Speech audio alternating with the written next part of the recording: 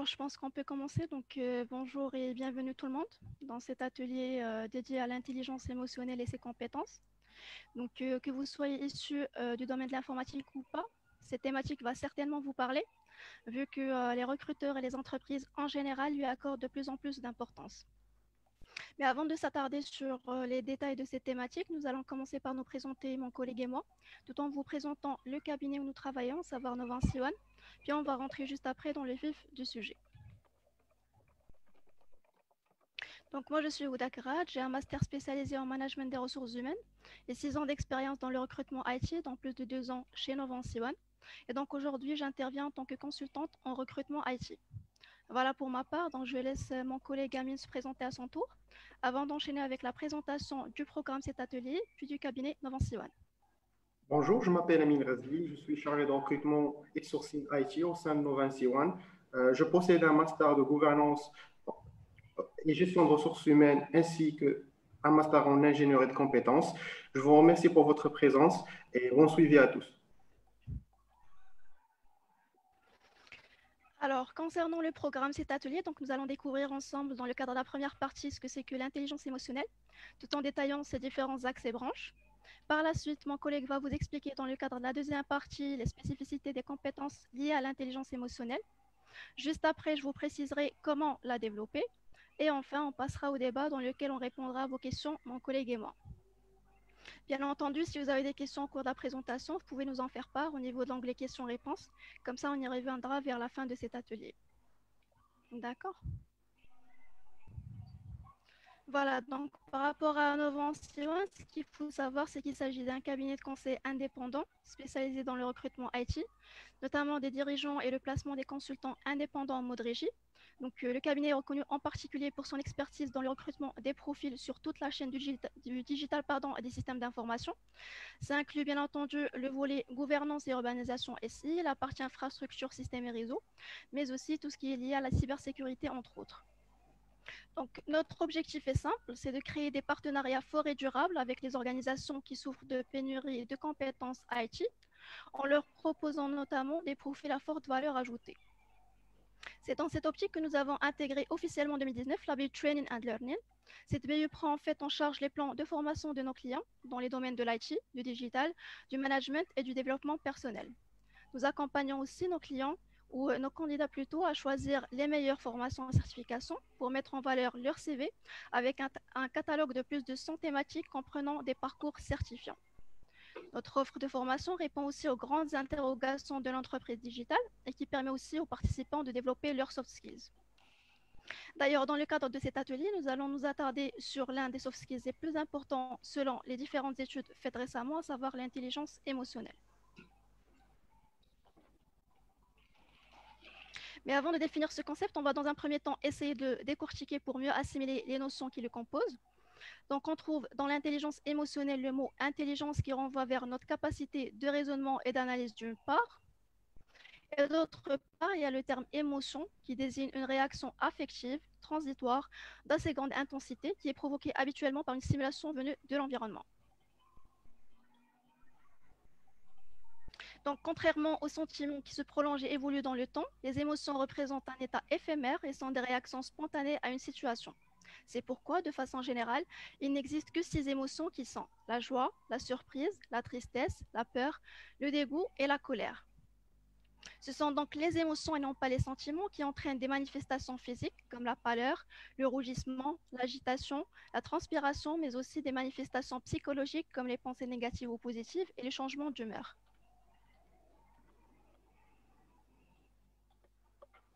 Alors maintenant qu'on a bien assimilé la composition du concept d'intelligence émotionnelle, on va aborder sa définition. Alors ce qui est important à savoir par rapport à ce concept, c'est qu'il a été proposé par 2 psychologues qui sont Peter Salovey et John Mayer. Et d'après eux, l'intelligence émotionnelle désigne la capacité de reconnaître, de comprendre et de maîtriser ses propres émotions, mais aussi de composer avec les émotions des autres.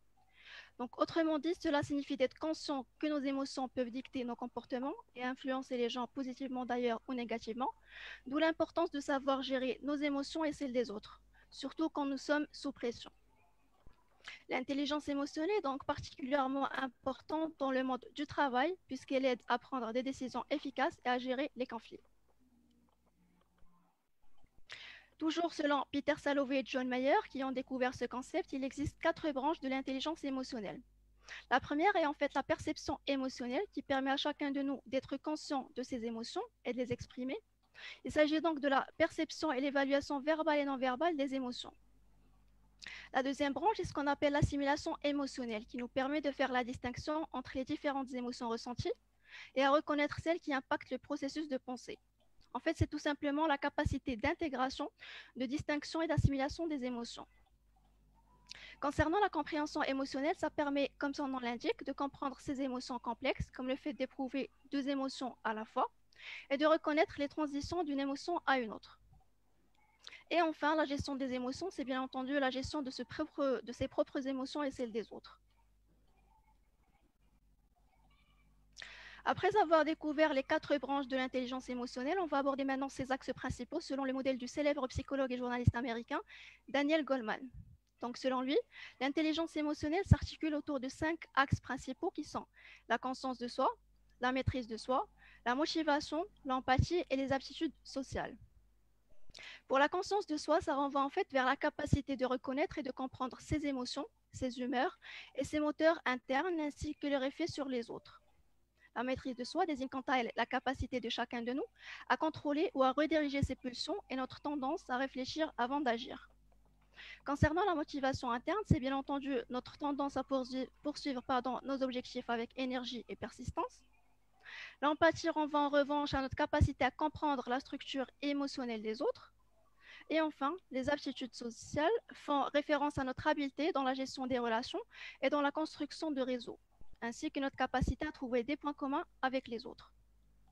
Alors maintenant que je vous ai donné une idée globale sur ces axes, je laisserai mon collègue Amine vous présenter dans le cadre de la deuxième partie les 25 compétences qu'ils englobent et vous détailler les spécificités de chacune d'entre elles. Merci Ouda pour cette présentation très riche en informations. Donc maintenant, on va passer dans la deuxième partie où on va traiter bien évidemment les différentes compétences de l'intelligence émotionnelle. En effet, notre intelligence émotionnelle est notre capacité à apprendre les diverses attitudes pratiques qui sont fondées sur les 5 composantes définies par Daniel Goleman. On trouve dans ces compétences la conscience de soi et la capacité à comprendre ses émotions, l'autorégulation et la maîtrise de soi, la motivation interne, l'empathie, ainsi que les attitudes sociales. Ces 5 composantes se déclinent en 25 compétences émotionnelles, sans lesquelles une performance professionnelle hors pair est impossible. Chacune de ces compétences se répartit en plusieurs groupes, chacun illustrant une facette particulière de l'intelligence émotionnelle. Ces différentes facettes sont visibles pour un apprentissage fructueux des compétences nécessaires en outre à la vie professionnelle. Ainsi, ceux qui ne sont pas très sociables auront du mal à persuader ou à inspirer les autres, à conduire des équipes ou à imposer des changements. S'ils manquent de conscience de soi, ils seront incapables de discerner leurs propres faiblesses et manqueront de la confiance en soi qui inspire la certitude de ses propres forces. Dans ce slide, vous retrouvez une infographie qui expose la relation entre les 5 axes de l'intelligence émotionnelle et les 25 compétences émotionnelles. Bien entendu, aucun de nous ne possède toutes ces compétences. Nous avons inévitablement des forces ainsi que des compétences à améliorer. Voici quelques informations sur chacune des compétences. En premier lieu, il faut savoir que ces compétences sont réparties sur 2 grands pôles. Le premier pôle, il concerne les compétences personnelles et le deuxième pôle, il regroupe les compétences sociales. Le premier pôle regroupe la conscience de soi, la maîtrise de soi, ainsi que la motivation. Le deuxième, il inclut l'empathie ainsi que les attitudes sociales. Les compétences personnelles. Les compétences personnelles sont des compétences qui déterminent comment nous nous comportons. Il comprend en premier lieu la conscience de soi. La conscience de soi, c'est le fait de connaître nos états internes, nos préférences, nos ressources, ainsi que nos intuitions. Cet axe comprend 3 compétences clés, à savoir la conscience émotionnelle, l'auto-évaluation précise, ainsi que la confiance en soi. La conscience émotionnelle, c'est le fait de reconnaître nos émotions et leurs effets. L'auto-évaluation précise, c'est connaître ses forces ainsi que nos limites.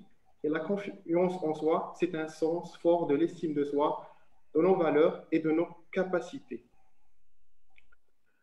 Le deuxième axe, il concerne la maîtrise de soi. La maîtrise de soi, c'est la gestion des états internes, des impulsions et des ressources. Il regroupe le contrôle du soi, la fiabilité, la conscience professionnelle, l'adaptabilité ainsi que l'innovation. La maîtrise, le contrôle de soi est le fait de gérer les émotions et les impulsions qui en découlent. La fiabilité, c'est le maintien des normes, d'honnêteté et d'intégrité en toutes circonstances. La conscience professionnelle, c'est s'acquitter de son travail de manière responsable. L'adaptabilité, c'est faire preuve de souplesse et de flexibilité devant tout changement. L'innovation, c'est d'être à l'aise avec les nouvelles idées, approches ainsi que les nouvelles informations. Le troisième axe du premier pôle concerne la motivation. La motivation, ce sont les tendances émotionnelles qui guident ou facilitent la réalisation de nos buts ainsi que de nos objectifs. La motivation comprend 4 compétences, à savoir l'exigence de la perfection, l'engagement, l'initiative ainsi que l'optimisme. L'exigence de la perfection, c'est l'effort fourni pour améliorer ou atteindre un standard d'excellence. L'engagement est de savoir s'aligner sur les objectifs du groupe ou de l'organisation. L'initiative, c'est être prêt à saisir les nouvelles opportunités. L'optimisme, c'est poursuivre ses objectifs avec ténacité malgré les obstacles et les déconvenus. Maintenant, on passe vers le deuxième pôle, ce sont les compétences sociales. Ces compétences déterminent notre façon de gérer nos relations aux autres. Le premier axe comporte l'empathie. L'empathie, c'est la conscience des sentiments, des besoins et des préoccupations des autres. Cet axe, il comprend 5 éléments, à savoir la compréhension des autres, la passion du service, l'enrichissement des autres, l'exploitation de la diversité ainsi que la sensibilisation politique. La compréhension des autres, c'est capter les sentiments et les points de vue des autres et éprouver un intérêt réel pour leurs préoccupations. La passion des services, c'est anticiper, reconnaître, satisfaire les besoins des autres et renforcer leurs capacités. L'enrichissement des autres, c'est sentir les besoins et les carences des autres et stimuler leurs capacités. L'exploitation de la diversité, c'est savoir concilier des sensibilités différentes pour mieux saisir les opportunités. La sensibilisation politique, c'est une lecture des courants émotionnels d'un groupe et ses relations de pouvoir dans l'organisation.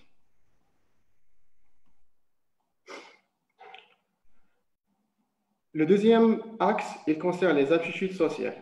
Ce sont des attitudes à induire pour recevoir des réponses favorables chez les autres. Cet axe comprend 8 compétences. L'influence, la communication, le sens de la médiation, le leadership, la gestion de changement, la construction des liens, le sens de la collaboration, de la coopération, la capacité de mobiliser une équipe. L'influence, c'est savoir employer des tactiques efficaces pour la persuasion.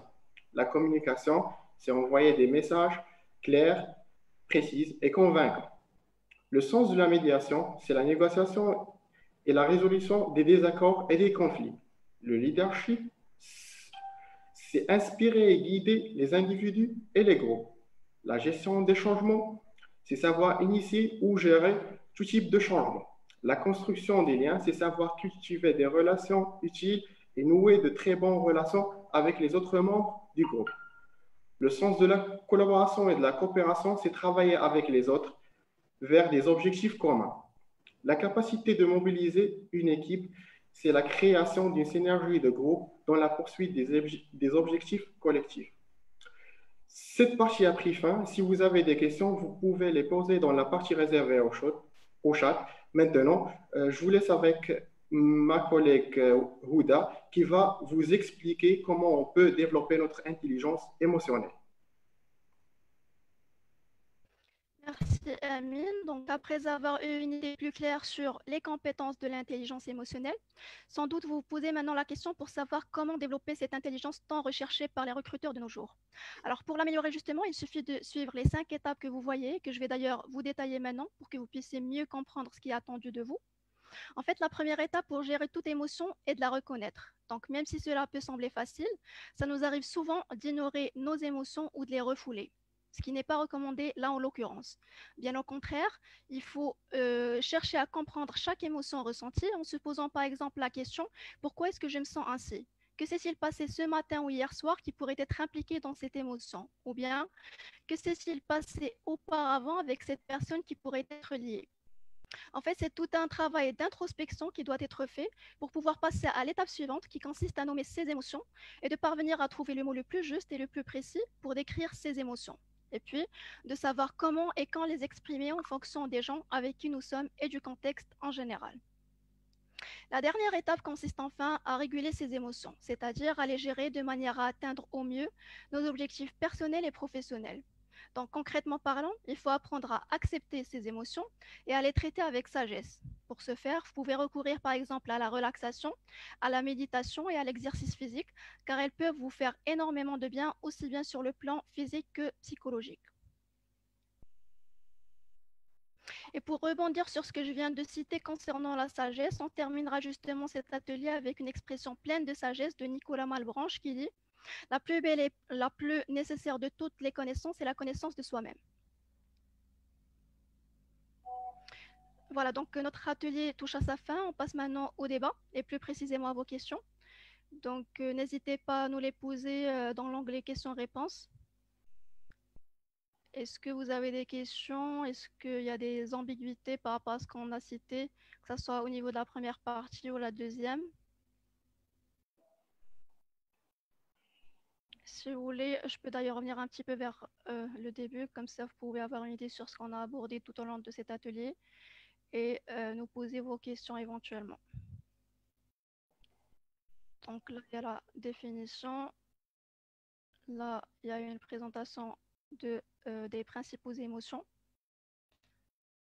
Là, il y a les 4 branches en relation avec l'intelligence émotionnelle selon le modèle de Salovey et Meyer. Là, il y a les axes principaux de l'intelligence émotionnelle selon le modèle de Goldman. Et bien sûr, au niveau de la deuxième partie, donc, on a les 25 compétences de l'intelligence émotionnelle.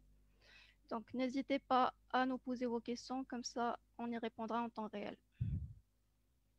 Je vous laisse un petit peu de temps de réflexion, si vous voulez.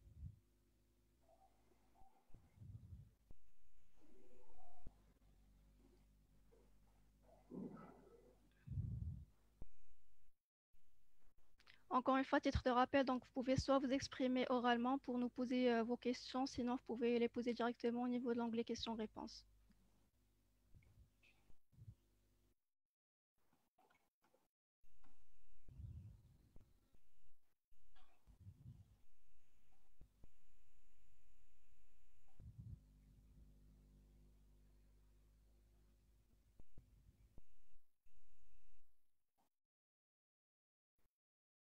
Alors tout est clair, il n'y a pas d'ambiguïté à votre niveau, il n'y a pas de questions, vous n'avez pas d'interrogation, on va dire, à votre niveau concernant l'intelligence émotionnelle, ses compétences, ses branches, ses axes principaux éventuellement. Non?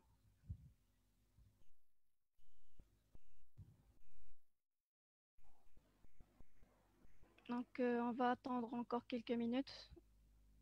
On va dire 5 minutes de plus, le temps que vous réfléchissez à vos questions et s'il n'y a pas de questions, on terminera notre atelier.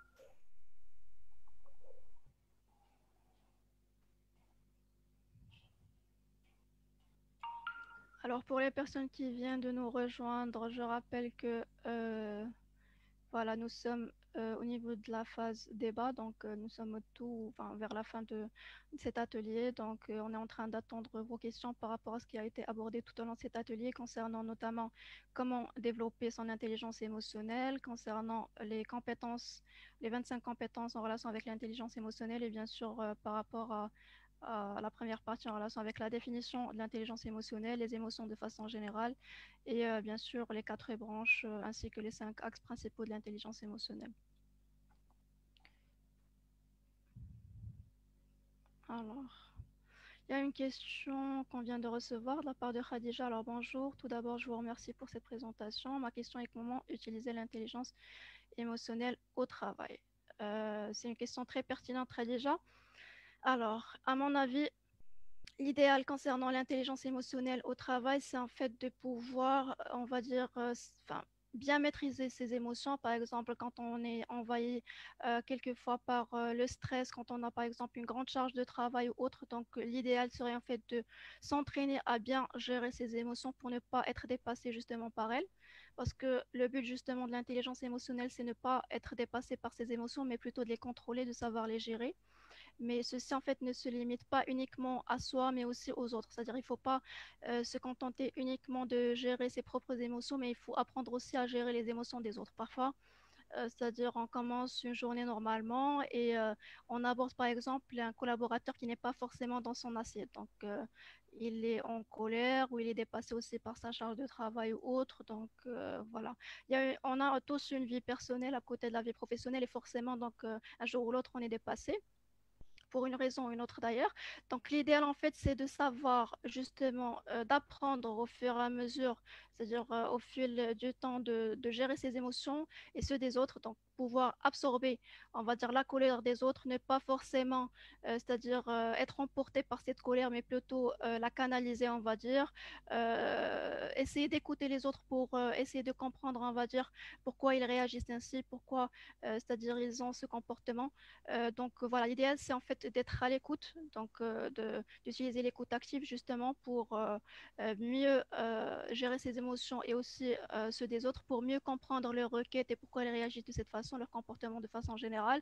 Et par la suite d'essayer, on va dire, de trouver un terrain d'entente avec eux, c'est-à-dire d'essayer de trouver un compromis, une situation, on va dire, win-win, qui vous permettra justement d'être sur la même longueur d'onde, d'être en phase et de ne pas être dépassé par ni vos émotions à vous, ni les émotions des autres. Donc voilà, je pense qu'en gros c'est ça, c'est de savoir d'apprendre, enfin forcément ça va pas, c'est-à-dire ça prendra du jour au lendemain, donc ça prend énormément de temps, on va dire en fonction du niveau de complexité on va dire de la compétence que vous souhaitez développer, parce que comme on a cité tout à l'heure, il y en a plusieurs, donc il y en a 25, donc ça dépend en fait de la compétence que vous souhaitez développer. Mais de façon générale, on va dire, ça prendra un petit peu de temps, c'est-à-dire le temps que vous apprenez à gérer vos émotions et ceux des autres. Mais à mon avis, si vous apprenez à écouter les autres sans forcément les juger, sans forcément les interrompre, et à essayer d'absorber, on va dire, et vos émotions et ceux des autres, je ne pense pas que vous aurez un problème au travail par rapport justement à l'intelligence émotionnelle. Donc l'idée, c'est ça, c'est d'essayer de se canaliser, euh, de gérer ses émotions et ceux des autres et essayer de les comprendre, de les écouter sans forcément les juger et d'essayer on va dire, de trouver un terrain d'entente avec vos interlocuteurs, quel qu'elle soit d'ailleurs, que ce soit dans le cadre personnel ou professionnel. Voilà, j'espère avoir répondu à ta question, Khadija. Je ne sais pas si c'est clair ou tu souhaites avoir plus de détails ou si tu as d'autres questions éventuellement.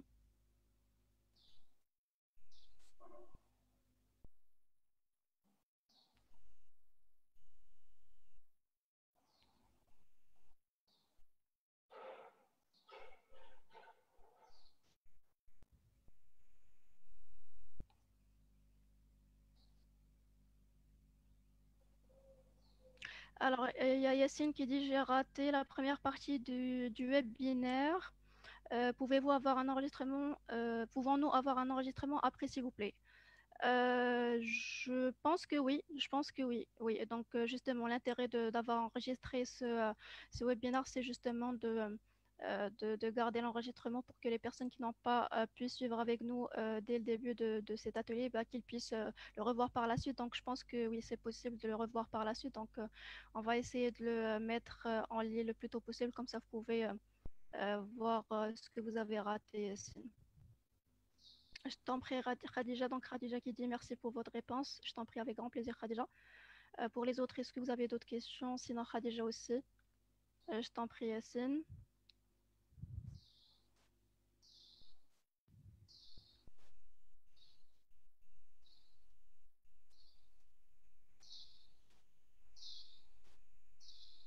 Alors, d'autres questions, d'autres ambiguïtés, d'autres interrogations?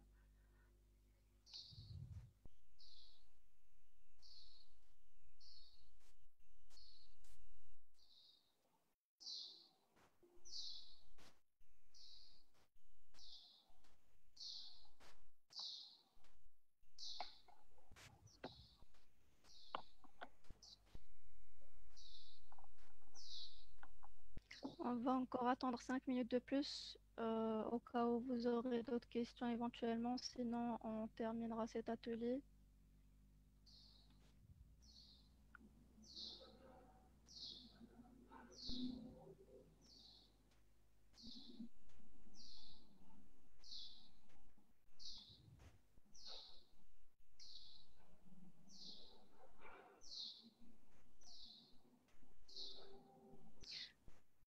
Alors, il y a Khadija qui dit comment évaluer l'intelligence émotionnelle. Donc, oui.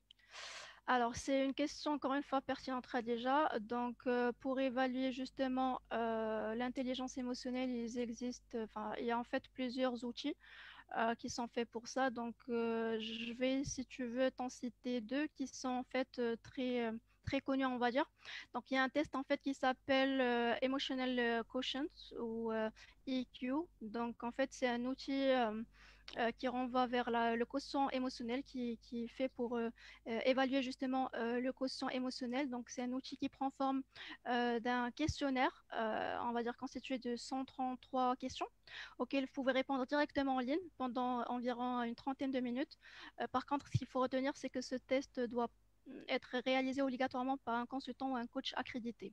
Donc voilà, ça c'est par rapport au premier outil, donc ça s'appelle Emotional Quotient. Donc ça sert à évaluer, on va dire, le quotient émotionnel de tout un chacun. Et aussi, il existe en fait un modèle qui s'appelle DISC de Marston. Donc, ce modèle en fait, ou cet outil permet en fait de mieux se connaître en évaluant notamment nos points forts, nos axes d'amélioration et de mieux comprendre les autres en allant au-delà des perceptions qu'on a sur eux.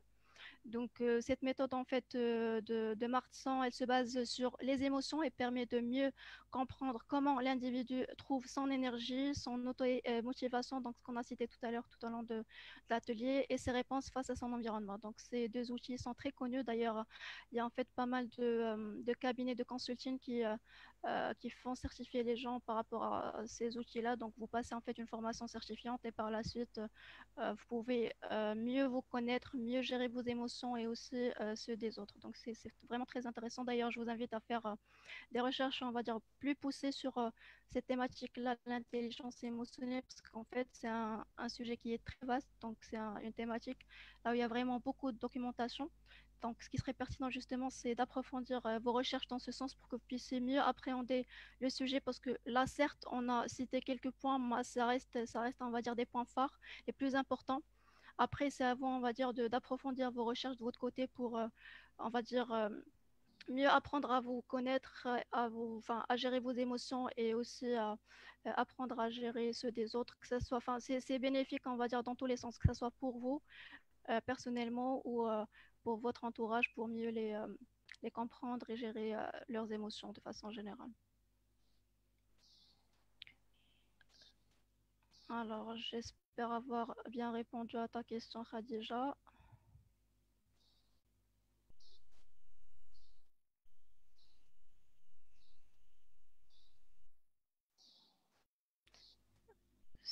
C'est clair, Khadija, pour toi?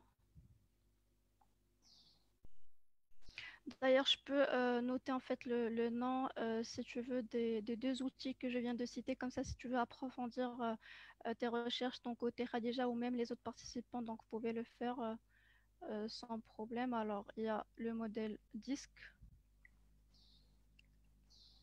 de Martion. Oui, oui, oui, oui, tout est clair, merci. Je t'en prie, Khadija. Alors, le modèle.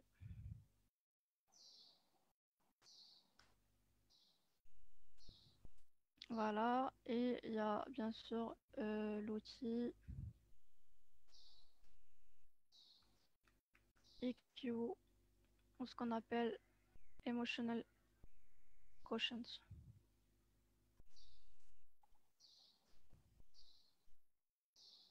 Voilà, pour tous nos participants en cas de besoin, n'hésitez pas à faire vos recherches de votre côté pour mieux appréhender cette thématique et ces outils qui aident justement à évaluer le quotient émotionnel de tout un chacun.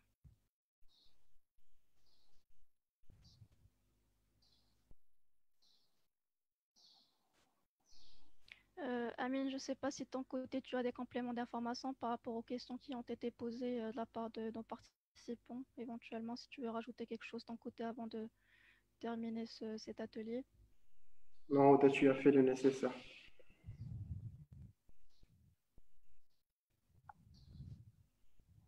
Très bien. Donc, si vous n'avez pas d'autres questions, il me reste qu'à vous remercier toutes et tous de votre participation et vos interactions. J'espère que cet atelier vous a été bénéfique. N'hésitez pas sinon à revenir vers nous, mon collègue et moi, si jamais vous avez d'autres questions. Euh, pour, ce, pour ce faire, vous trouverez en bas de ce slide nos adresses mail. Comme ça, vous pouvez les noter et revenir vers nous en cas de besoin. D'accord? Voilà, donc on vous souhaite une très bonne fin de journée et à très bientôt. Salut. Au revoir.